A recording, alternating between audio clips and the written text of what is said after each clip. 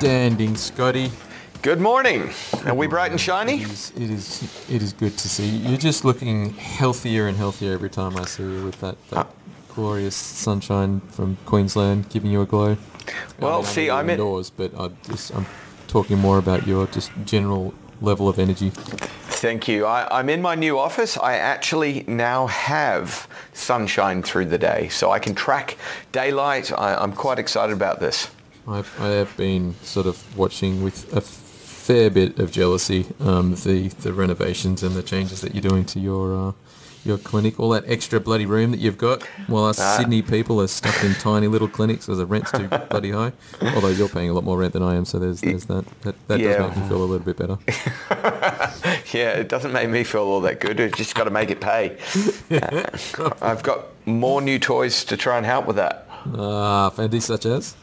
I just got the new B-Trax force balance plate has just arrived. Interesting. Yep. And we're going to be looking after having done, here's your plug, Brett, FNOR 6, absolutely magnificent course on whiplash, concussion, migraine. Mm-hmm. I've got some of the new toys coming specifically to look at doing a whole lot more concussion rehab, dysautonomia, and making use of my extra space that I have here. And the B-Trax, is that something that was promoted by the FNOR? Because I know they've got their... there's a few different... what's the name of their big fancy suite? The Neuraxon. Yeah. So B-Trax is not necessarily specifically promoted by FNOR, but some of the people who are involved with it have suggested this is quite a good... plate to be using. It appears to be accurate. It appears to be useful. It's capable of being transported to the sideline of a football game, and so you can do concussion assessment on the fly at the game. Someone has a head knock, we've got their baseline, we can have a look at them straight away. Whereas some of the other ones, like the CAPS machine, is kind of thought to be, certainly by some of the big people in our field, the granddaddy of all things, and it's certainly the most expensive, but it's also fundamentally the least portable, and it's hypersensitive to instability, which will throw every one of your measurements off, and so it's not really... Doesn't lend itself to sport field side assessment. And that's really where I'm wanting to get into, is a lot more of the helping, because there's no one doing concussion particularly well here in Brisbane for an on-the-fly assessment with football players. It's can you fill out this form, and the problem basically is that you can game those SCAT 5 forms. You can play it dumb at the beginning of the season, and therefore once you've had a head knock, you're actually running kind of at the same sort of level, so to speak, or you can try and remember them and actually learn the sorts of questions that they're going to be asking. And so you're not actually giving any true representation, because if you're being paid to play footy, you need to be on the field. Yeah, memorise those questions. For the players at home, can you run through force plate and why measuring centre of mass and gravity and your sway parameters is an effective concussion test? Well, not as well as some people can, I can guarantee you that. Make it up, just say it. Make it up, yeah, okay. Yeah. So the human being, from my point of view, spends at least 60% of its energy on the brain, and of that, the majority is actually spent feeding commands through your axial structure, your spinal structure, legs, etc., to hold you upright, looking into the distance with your ears at 180 degrees from one another on the sides of your head, so that you've got the widest peripheral vision, the widest soundscape, and that you're looking forward, up and into the distance. So if you've had a head knock, your ability to actually do that becomes very muted. And so for some people it'll be really bad, for some people it won't be as obvious. The force plate will actually measure really, really tiny fluctuations in those movements. So when you're you're standing upright, everybody sways. Now there's a normal sort of sway pattern that's kind of a figure of 8 generally, or kind of a circle in one direction, circle in the other direction as the planet spins, that we're all meant to do. So when there's distress to the vestibular system of the inner ear or the cerebellum or some of your balancing mechanisms, we can get an aberrance, a misfiring of those neuromuscular patterns, and people can be kind of leaning funnily off to one side or trying to fall backwards and forwards, and they become very fixated in an aberrant movement pattern. So the idea is that if we take a baseline reading of these football players at the beginning of the season, and we know what their standard kind of sway is, and we can measure that, when we put them back on the plate and we're seeing a change, instead of doing this figure of 8, they're suddenly kind of wonking off to the left-hand side, constant sway, you can actually determine whether it's an injury in the structure, an injury to the vestibular system, and we can make determinations as to whether the person can actually perform within the certain parameters that the consensus statement has determined is appropriate. And you can make a call as to whether this person's just got a physical injury or a neurological injury at that particular moment in time. So that was beautiful. What are you talking about? You're going to make it up. That was super succinct. Well done. Thank you. Well done. I think because the vestibular and brainstem cerebellar structures are your go-to measurements for concussion, just because the force that you put through your noggin makes that brainstem particularly susceptible to torsional style injuries, which is why you get that balance. Although I think from my experience, the general pop is sort of very aware of what happens to the thinking brain side of the equation from a concussion. You think you've got that, and there's that nice video of your brain looking like jelly, and you sway it back and forth, and it flips all over the place, and people go, "Oh yeah, that's bad." Most of the aberrant symptoms, like that brain fog and balance and disequilibrium, does come from lower structures, being brainstem. And what's really cool that I learned, it's going to sound really obvious to you, and it was one of those of course sort of moments, but the instructors are standing there and they're starting to talk about whiplash, and the new consensus statement is all whiplashes cause concussion. And I old enough now, and I've been doing this long enough. I started training in '93, and whiplash was taught as like a musculoskeletal injury. You've yanked on the ligaments in the neck, the muscles are sore, the tissue's sore, and a concussion was a neurological disorder. The brain had been shaken about. But of course, no one's bothered to make it clear, because sadly, as most of us will do, we get taught something, so that's how we operate. So I was taught that that's separate from that, and not, the brain is connected to the dura, the meninges, which is connected directly to the skull and the upper vertebra. And so if you shake the neck and the skull with force, such as in a motor vehicle accident or football or otherwise, and whiplash yourself, you're going to yank on the brain. Impossible to do one. To not do it. As I say, I'm like sitting at that moment going, of course, how stupid ever.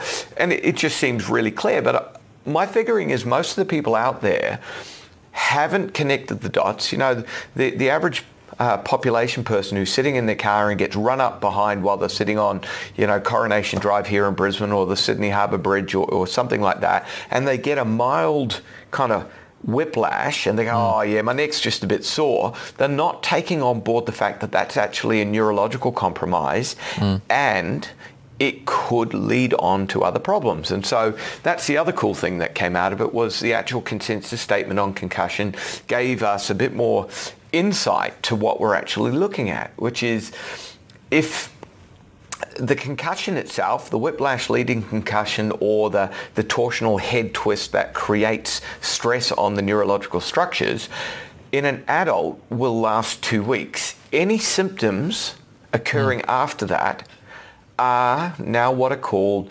post-concussive disorder or post-concussive syndrome.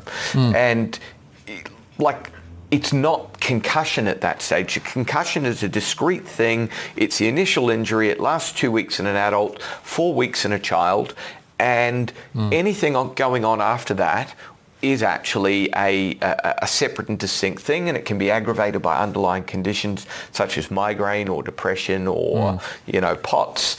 And we've really got to be very clear about that, as well as looking at what generally we're hunting for is, as you mentioned before, dysautonomia and negative impact on the brainstem and the areas that affect the gut, the heart rate, the respiratory rhythm, as well as the inputs towards people's personality. And we're not really giving enough attention to the fact that people will experience significant personality disorder, change in mood, change in behavior, post having a decent whiplash or head knock. Well, I think that's also, people are becoming more and more aware of sort of gut being like a neurological component to gut, the vagus nerve and the brain-gut connection. But if you get whiplash and you get that post-concussion syndrome, you don't necessarily have to have your classical hallmarks of a concussion being, brain fog and headache and blah blah blah. No. And you could get, I've got whiplash and now my guts are upset. That's it. Concussion, but this whiplash and talking about concussion, that's a neat little segue into the other thing that I wanted to talk about being, you mentioned a term the other day and I didn't know what you were talking about. You said mitochondrial leakage, and I thought maybe you needed a tissue or something and you had some sort of problem going on, but No. but the other thought that I had on that is that you get some people where they have a little bit of whiplash and they just the neck pain, and then a tiny bit of whiplash and neck pain, tiny whiplash, neck pain, then the fourth bit of whiplash, then they're finally getting that post-concussion syndrome. And it's analogous to, a boxer's only got so many times he can get hit in the face before he's getting concussion syndrome and a glass jaw. So I think that's exactly it. Part of the issue with that, people connecting the neurological component of whiplash to concussion, is that compared to getting punched in the face, mild whiplash, from a force point of view, isn't quite as great. So it is taking more whiplashes to get to that concussion state in some people. But if you're getting 3 whiplashes and no problems, then people are sort of, you've got that tolerance to force until you don't, and then you really don't. Yes, that's absolutely the case. And again, a lot of the brain fog is considered to be due to stuff like mitochondrial leakage. Now, mitochondrial leakage, it's... Bless you. Yeah, it's the inappropriate parts of my brain kind of is just misconstruing it as something else, I can tell you. It's Friday morning, buddy. Yeah. But the mitochondria are the energy factories in every one of the cells. And so some cells might have, a few, 7, 100, etc. But neurological cells have, hundreds to thousands of mitochondria, and they're the factory that actually makes energy. Now, as part of that energy production, they actually shunt protons and electrons around. And basically, the movement of those things is what drives pumps in our body to produce ATP, which is the actual currency that all of our muscle cells, etc., use to actually do any work. So one of the beliefs is actually that the true definition of death is when the last enzyme in your last mitochondria actually stops producing ATP. It's kind of an interesting, creepy thought. But one of the interesting things behind this is, of course, that every mitochondria requires 4 iron molecules. And you'll keep hearing me harp on all the time about iron deficiency and how our diet and whether we're getting enough iron is actually getting into us. And one of the most basic reasons is that the protein structures in every one of the mitochondria require iron to actually make the enzyme work. So you cannot create a concentration gradient of protons and electrons to actually make your mitochondria work without the iron molecule being there. So, people on low iron diets are really susceptible to greater amounts of neurological fragility, if I could use such a word. post having head knock, concussion, whiplash. Now, the other sides of this is that the great theory of aging is currently being postulated by some in the field to be due to this thing called mitochondrial leakage. And basically, as you're trying to make energy and you don't have the buffers, the superoxide dismutase enzymes or catalase or otherwise to soak up the free radicals that are being produced, you actually punch holes in your mitochondrial membrane, causing them to die. Now, when enough of your mitochondria basically rupture, it releases enough enzymes into the cytoplasm of that cell to start an apoptotic or programmed cell death to occur. So, interesting. This is one of the reasons. The cellular aging or cellular death does come about from you start to run low on the amount of mitochondria that should be in each cell, and sure, you reach a point of no return, and then cell gets shut down. Correct. That's exactly it. And so this is quite normal, except for if you have a massive increase in oxidative stress or a massive demand for energy production. This appears to go at a much greater rate. Now, we've spoken a bit about intermittent fasting and caloric intake. And as it turns out, intermittent fasting reduces the excess of energy that helps drive mitochondrial leakage. So if you have too much energy being created because you've got this massive influx of glucose going into the system and you're not doing enough neuromuscular work to actually burn it off, you have this buildup of concentration of free radicals that just punch holes in everything. And this is the suggested reason why people who are on a massively high carbohydrate caloric intake diet are actually at much greater risk of mitochondrial and therefore cellular aging, and why the intermittent fasting is shown to actually have a greater effect of decreasing aging in your system. Interesting. So that's high-calorie diets. You're essentially driving the mitochondria to work super hard and then not burning off the energy that they're producing, which correct is causing the mitochondria to get holes punched in them and cellular death. Yep. Now, in someone who, maybe is a Olympic distance triathlete or is a professional MMA fighter who's training 6-8 hours a day, they're probably going to be burning off enough of the energy from their high calorie diet, and it probably is evening out. Okay, but then they have the, see Michael Phelps in his 10,000 calorie day diet. Yeah. Absolutely, and we're not seeing, and this is exactly what seems to be proving the concept, which is that if you're burning off enough, you can eat to some degree as much as you want. If you're the average house couch potato who's kind of telling Michael Phelps how he should swim harder, watching the Olympics, etc., sitting there chowing down on a pack of crisps where you've got fat and salt and kind of carbohydrate, therefore glucose going in, you're probably not going to do as well. This is going to build up a inappropriate level of free radicals which punch holes in the membrane, and as soon as you start punching holes in the membranes, the protein structures that are embedded in them can't do their jobs properly, and everything starts to go wrong from there.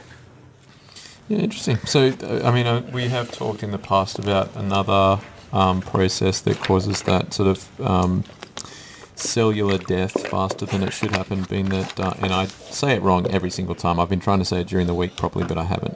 Glucosification? Glucosylation or glycation? Glycation is much easier for me to say. Yeah. So where essentially excess sugar in the blood starts to coat cells too much. Sure. And then your body thinks that because of the amount of sugar molecules in that cell membrane that's an old cell and should die. That's absolutely the case. That process, doing like a high blood sugar diet plus the mitochondrial seepage, seems like two potent mechanisms to kill yourself off pretty quickly. That's exactly it. That's absolutely the case.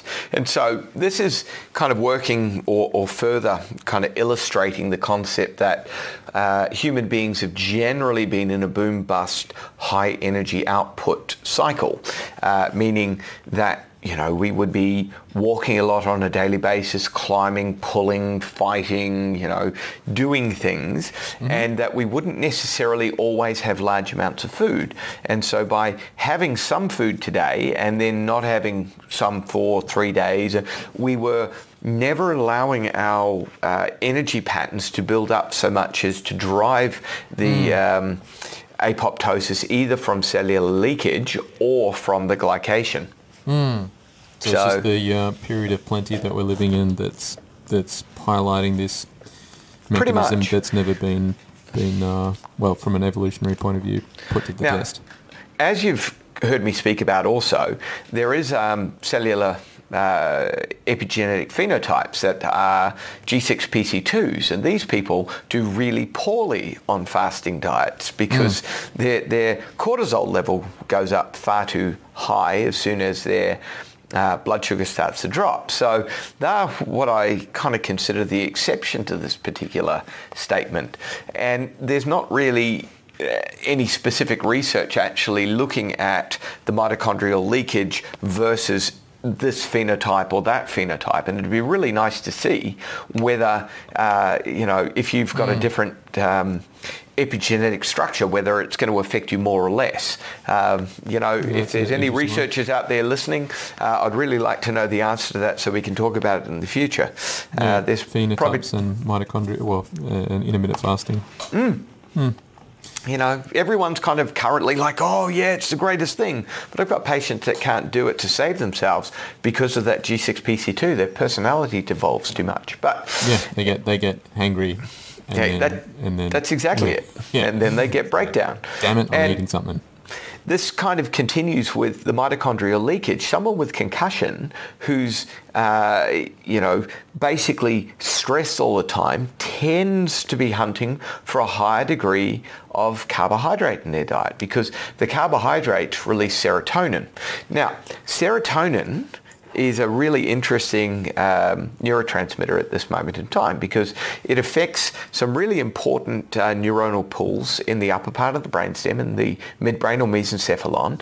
And one of the areas that it affects is the periaqueductal grade, both there and descending down the spinal cord. And that area helps stop pain, and so if you don't have enough serotonin, you can't turn pain off, and these people will commonly be suffering with headaches and aches and pains all over the place. Further, the neuronal pools that stabilize eye movements, horizontal or otherwise, are also in that brainstem area and require serotonin. So if you've got unstable eye movement, you're going to be taking your serotonin from your periaqueductal grey or from your personality spot, and you're going to be trying to feed it into your eye neuronal pools. Now, we know that serotonin gets released by eating carbohydrates and sugar. So if you're struggling to maintain personality, decrease pain, and keep your eyes on the horizon, what are you going to be hunting for? Get that sugar. Yeah. So as that sugar builds up and you physically can't do the output to actually keep your system balancing out that equation, what you're going to do is induce more mitochondrial leakage, which will cause apoptosis, which will cause a destruction in your energy field, and the low energy is shown to induce a sensation of brain fog. That's isn't that cool? Fascinating from the point of view of SSRIs and depression. Oh yeah, so if you've got depression and you're driving your serotonin, so it's okay, let's feed that serotonin pool, and then anyway, that's you don't have the motivation to get up and do something to burn off that energy, further driving the There's a particular drug that they tend to give for stopping nausea, especially in these concussion situations. So commonly, because of the brainstem distress and the vagal nerve component of it, they give out, what's the name of it? Stemitol or something? Stemitol. There you go, Stemitol. Hey, you're welcome, buddy. Yeah, thank you. Now, Stemitol is a DRD2 inhibitor. So the Stemitol itself action appears to be on the inhibition of dopamine in the dopamine delta 2 pathway. Now, most people aren't going to know what that actually means, but the delta 2 pathway for dopamine is actually the inhibitory pathway. And so it allows go-no-go activity and the ability to train a new pathway out. So if you inhibit your ability to run that pathway, you cannot actually adapt your vestibular mechanism to a new stability. So taking Stemetil is going to screw up your ability to stabilize yourself in the long term and get out of dodge. So for all those people out there, you've really got to kind of ask the GPs, etc., that you're working with, don't prescribe this. You know, I know these people's nausea. Yeah, trying to stabilize and rehab your vestibular system while you're on something that's actively working against it. That's got to be a good combo. Correct. Not going to work. Mate, let's spiral back or cycle back to mitochondria. So let's say that I am a fanny fat, and I mean, I'm not, if you've seen me, I'm in amazing shape. You're glorious. But you're on your standard Western diet. I've got mitochondrial leakage, and I've got the glycosylation. Yeah, I said it right. So basically cellular death. Now, I'm saying this knowing full well that you've got all of the toys at your disposal to fix this, but as the average punter, how do I fix it, Scotty? How do I get my mitochondria healthier and stop this leakage? Oh, that's a really good point. So from a dietary perspective, I would be looking at altering towards more of what we look at as a classic Mediterranean diet. Now, a classic Mediterranean diet is quite whole food based. It's a lot more fresh. We're aiming for about 51% of your food as raw or fresh, preferably as green leafy vegetables, you know, aubergine, peppers, the collard greens, etc. You're basically trying to keep the sugars out completely. Alcohol is gone. Now, in all of these situations, I want to be really, really, really clear. There is no place for alcohol in any whiplash, mitochondrial dysfunction, or concussion situation. Although people are going to think, oh, but I feel a bit better, it is going to worsen every part of the problem. So just putting that out there. Yeah, absolutely.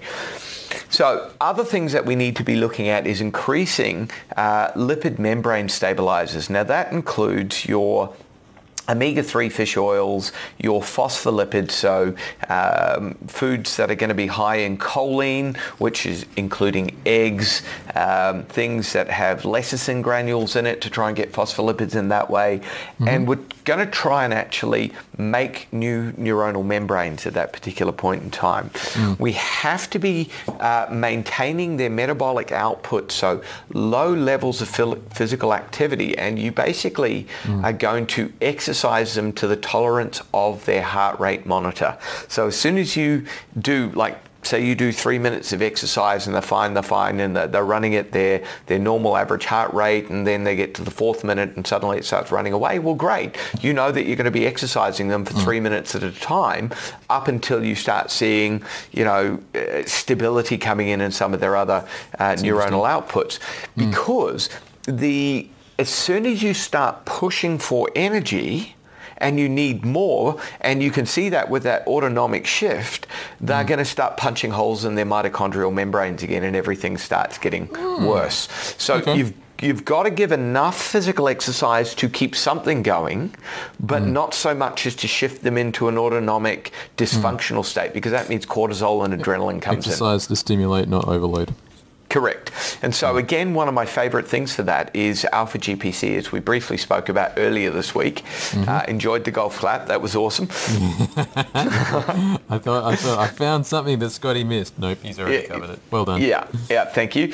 Alpha GPC is a really, really clever nutrient. It's essential for making phospholipids, for one thing. Now, phospholipids are cell signaling devices and membrane stabilizers. So they make up the outside lipid bilayer of every one of the cells, especially in neurons and the axons and dendrites. So there's very specialized ones, and we're not going to get into too much detail, but suffice to say is some of their really important properties is that they seal up membranes, and those membranes include both the gut lining as well as the blood-brain barrier, as well as making the outside neuronal membranes, and they go into making the inner and outer membranes in the cells, including the mitochondrial envelopes. Essential for cellular repair. Yeah, basically. Now, what it also is shown to do is reduce the release of adrenaline in the system. Now, for every molecule of adrenaline that gets released, and that was one of the other reasons why we had you taking it originally, was because you were under a fair degree of load. Running on adrenaline, yeah. Yeah, and you can't heal if you're running on adrenaline. This is going to help keep shunting you into a fight-flight scenario. So we've always got to be pulling these people into a rest-digest phase. Now, acetylcholine is made from choline, which is in the glycerophosphocholine. So to make the neurotransmitter, you've got to provide sources of choline to help make the neurotransmitter. So it's one of the things that actually helps blunt that hyperactive fight-flight response and helps keep your memory operating effectively. Good from a whole bunch of angles. Absolutely it is. And so that was one of the things in your instance that I was looking at originally when we started putting you on it.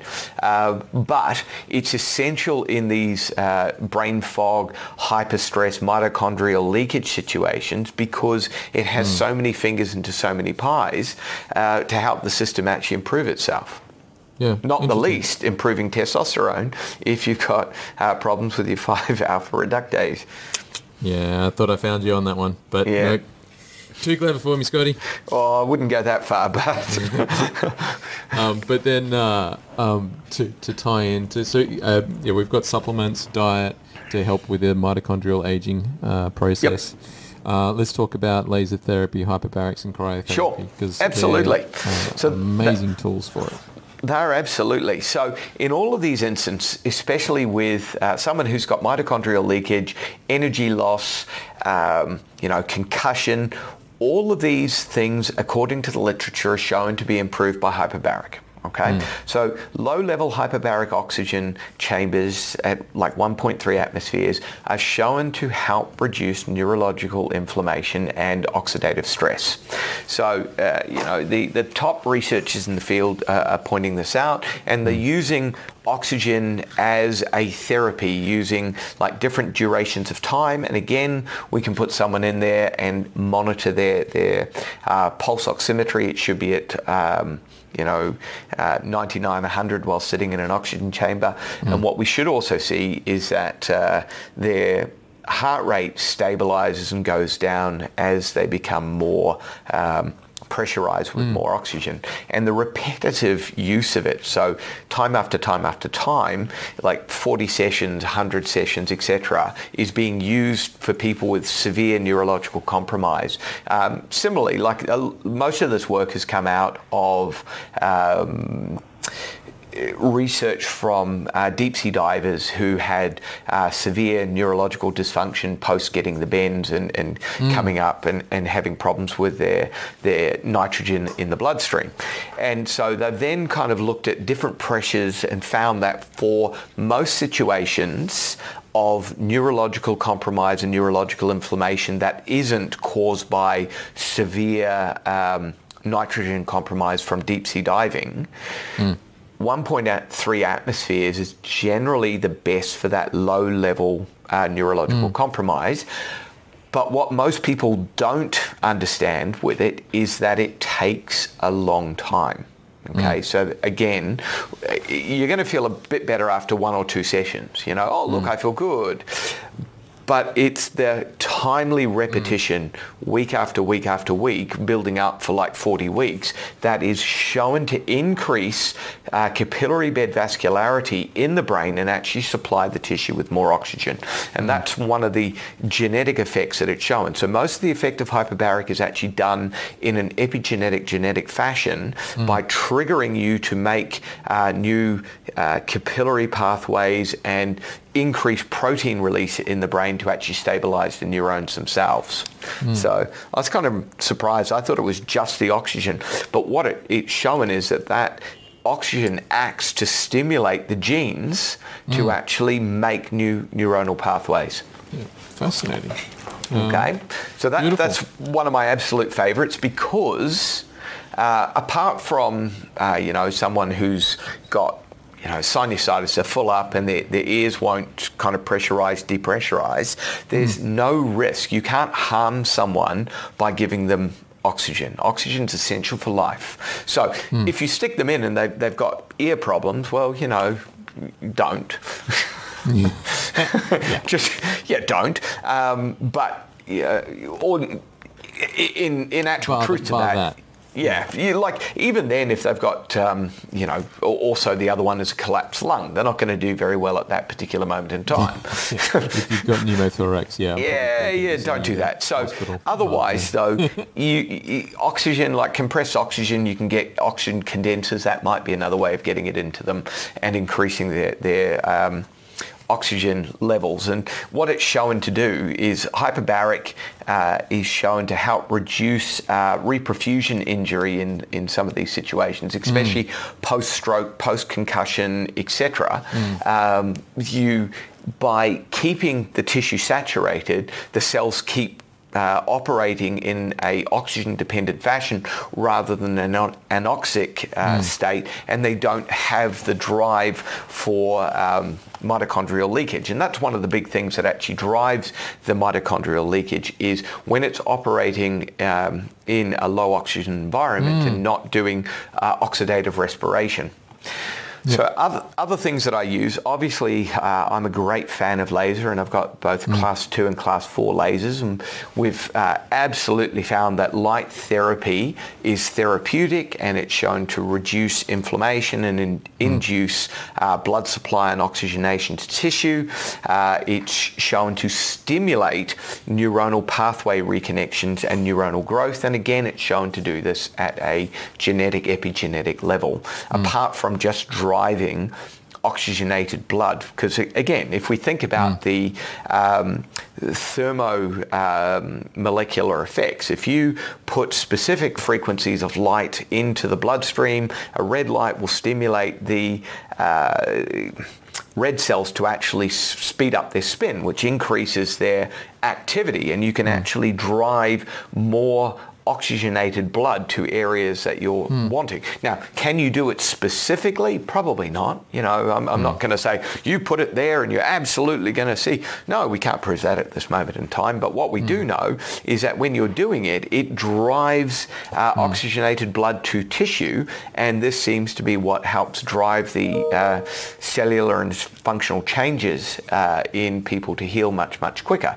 And again, from just physical injury, the research shows that you can chop a sprain down by at least a third to a half in its healing time by utilizing cold laser on it. I think that's pretty cool. And my other favorite toy is, of course, my new cryotherapy chamber. Boom. Going well? I love it. It's if not for the fact that I got scammed on the first one, and that was a saga in itself. Oh, it's still ongoing. Yesterday we started applying with the courts for default judgment against the company and the individual that I'm suing. And can I say, one of the people involved, the founder of the company, is just lost his appeal against being a convicted rapist. So, not looking good, buddy. It's not looking good for anyone in there. It's not looking good for me, because that may mean that he's got zero money to pay me back for scamming me. But the new machine is absolutely better. And again, cryo is shown to have a epigenetic effect. It's in a similar fashion to like fasting does, of driving down inflammation and increasing your sirtuin gene activation to actually stop mitochondrial leakage. Now, I can't sit here and pretend that I can tell you every one of the pathways that it's doing, but that's the research effect that seems to be coming out at this moment in time. From the neurological support, that's the main one that we're interested in. That's absolutely the main one. Now, again, if you've got significant issues with blood pressure, especially low blood pressure, probably not the greatest tool. I wouldn't necessarily use it in those people. You'd want to get a bit more. Yeah. Okay. Now, you could do it at lower temperature. So again, my machine will go up to or down to minus 170.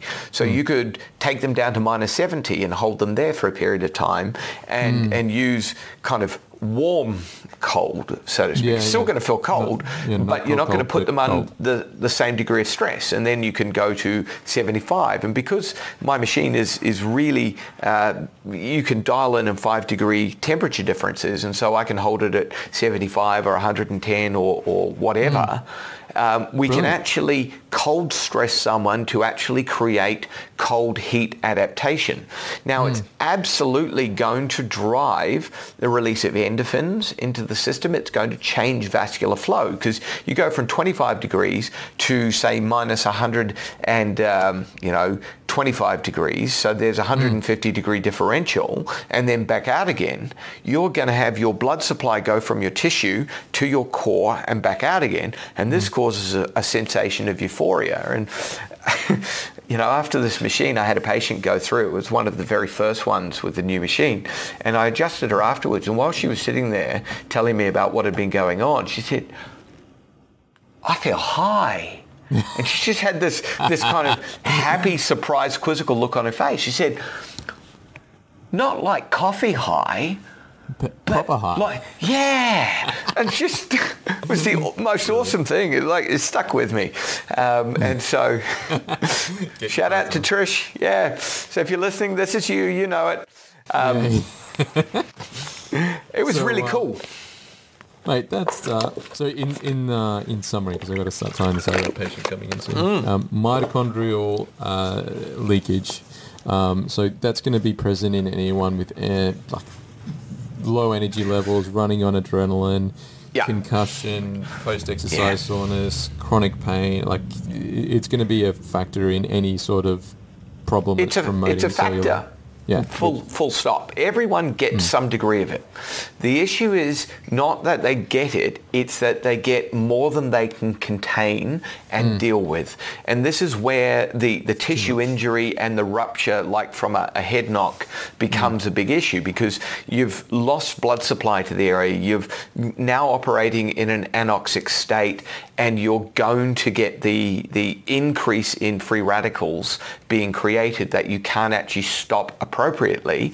That's going to actually damage more of the membranes. And when more of them hit past that point of no return, it's all off for those cells. And so you get this cascade of damage. And so in a stroke situation or what's shown in concussive situations is there's the focal point of injury and impact and damage. And then there's like a halo around it.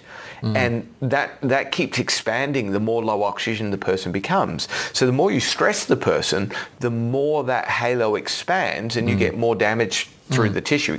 As I say, that's absolutely critical in stroke, and people like the surgeons, the neurosurgeons, etc., say, like seconds count in those moments. Again, hyperbaric is shown to actually make a real big impact on it because it stops that reperfusion injury. Because if you go too long without the oxygen because the clot wasn't taken out soon enough or you didn't get clot busters in, then that cascade of damage just spreads and spreads and spreads. So if you've squeezed the oxygen into the tissue, the tissue stays operating at a aerobic capacity, and you just don't get the cascade of damage going in. Yeah, brilliant. So mitochondrial combined with laser therapy to promote mitochondrial health. Yeah, diet, absolutely. Alpha GPC and cryotherapy as the cherry on the top is how you're going to slow down or as much as possible that mitochondrial aging. Dysfunction. Yep, absolutely. And then, of course, you are going to, once you've got their metabolic stability going, then you do your neurological rehabilitation and try and actually get those pathways to start to renew themselves so they can resume a full and functional life again. And there's never a moment that we don't want to give credit to, neurological rehabilitation, especially people like the Carrick Centre who've bought us a whole bunch of this stuff, and the people at FNOR. But again, I strongly point out that lots of the practitioners out there doing rehab probably aren't looking effectively enough at the metabolic capacity of the patients that they're flirting with, and they're actually driving dysfunction because the people do not have the blood supply, oxygen or energy to actually make these things stick. Yeah, that's a excellent point. Mitochondrial health is key. Absolutely. Mate, that's right. That was beautiful. Thank you. All right, and next session, mate. What do you want to talk about? Well, Give people a teaser. Give people a teaser. Well, let's talk about boobs. Right, I know you're very interested in boobs, and we'll say I have a long-term fascination. Yeah, that would be fair. Yeah, and maybe we'll talk about some bacteria in relationship to them and some of the interesting things that are occurring in microbiomes and fecal transplants and obesity and some stuff like that. Beautiful. I love it. Boobs and obesity. It's a good topic. All right, mate. Okay. Thanks. Yeah, mate. Brilliant. Ciao for now. Have a good day. Thank you for watching. To learn more from Dr. Scott, visit our site at optihuman.com.au.